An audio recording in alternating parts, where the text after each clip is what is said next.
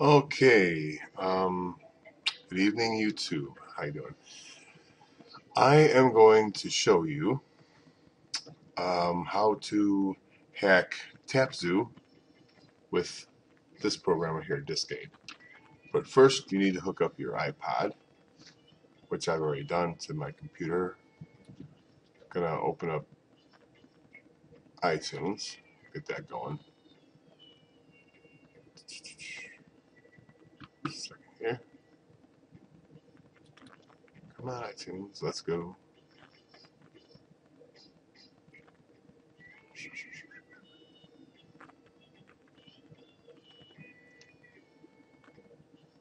Okay, let's go ahead and do its thing there. Okay, well that's doing that. And I'm going to show you this program, Diskaid. You can get it from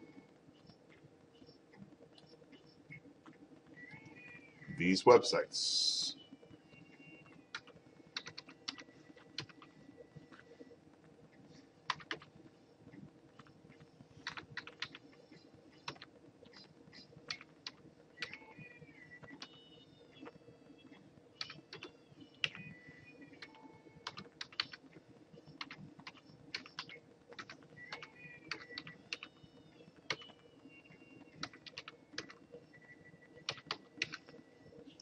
And that's where you can get Diskaid.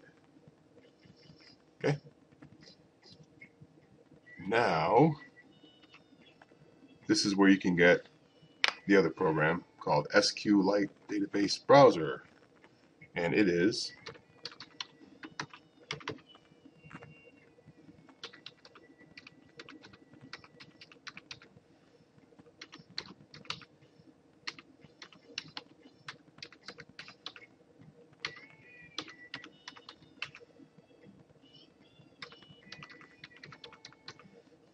and there it is. And there's the link for SQLite Database Browser, and this is the link for Diskaid.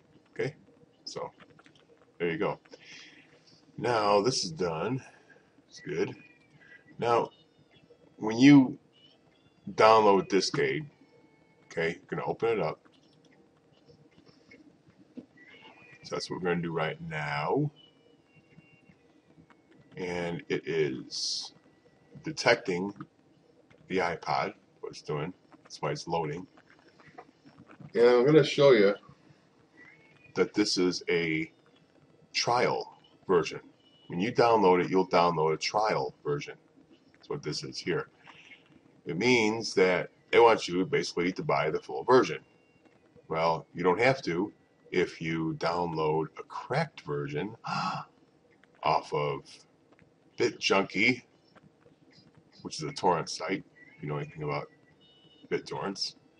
And, or you can Google it, Diskaid torrents, whatever.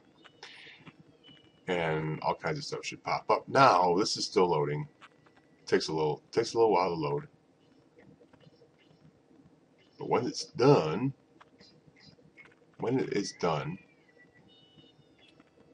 Shazam! Look at that.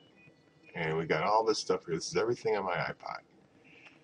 Now, when you first run Diskaid, you're not going to get all this stuff, okay? I'll tell you right now. What you have to do is we have to go to, I believe it's help. Nope, sorry, wrong one. You have to go to preferences under Diskaid, and you want to go under advanced. And under advanced, you want to see, it says show root paths for apps, show hidden, oh, here we go, show hidden files and folders. You want to check that. And that's that. You want to make sure that all this stuff is checked here under advanced, the advanced tab, okay? So we can close that. Now, here is my, it's already there, my TapZoo. It's right to TapZoo. You just scroll down and look for TapZoo and you should find it. And there it is. Okay? And now here's there's all my folders here. This is the one you really want. GameState.db. GameState.db is a database file, and it has all your information on there. So you're just going to click and drag that right to your desktop. There it is. And now you should have SQLite database browser installed, and make sure to make a shortcut. It just makes it easier to get to it. We're going to go ahead and run that. Okay. We're going to click GameState.b from the desktop right onto SQ database browser, and boom, there it is. And then you're going to go to this tab. It says Browse Data, and you're going to scroll down to Users, and that's you. You're the user. And under here, you can modify your coins. You can modify all kinds of good stuff. You can modify your gold. You can modify.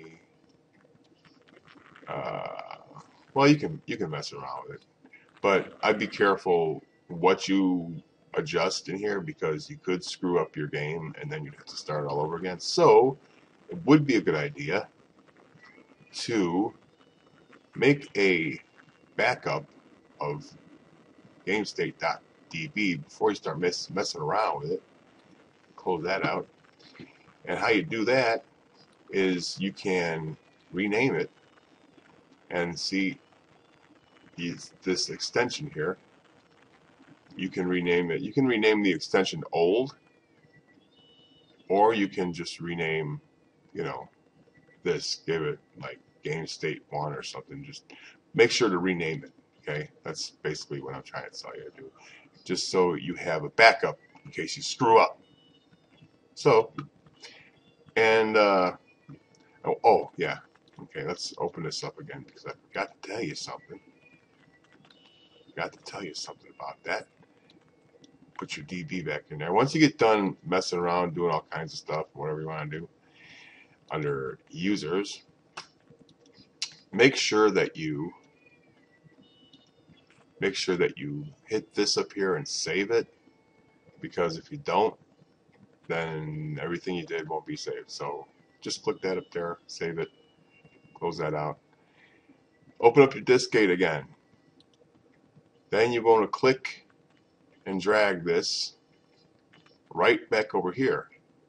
And it's going to say a file with the same name, GameState.b, already exists in this location. Would you like to replace it? You're going to say yes. But since I didn't modify anything, I'm just going to say no. So basically, I'm not going to mess around with it. And then that's it. And if you have any questions, email me. And once again, these are the links you need to go to if if you still need help. I'll try to answer all your questions. But there it is. So go there, get the program, modify your Tapsu, and have a blast. Bye.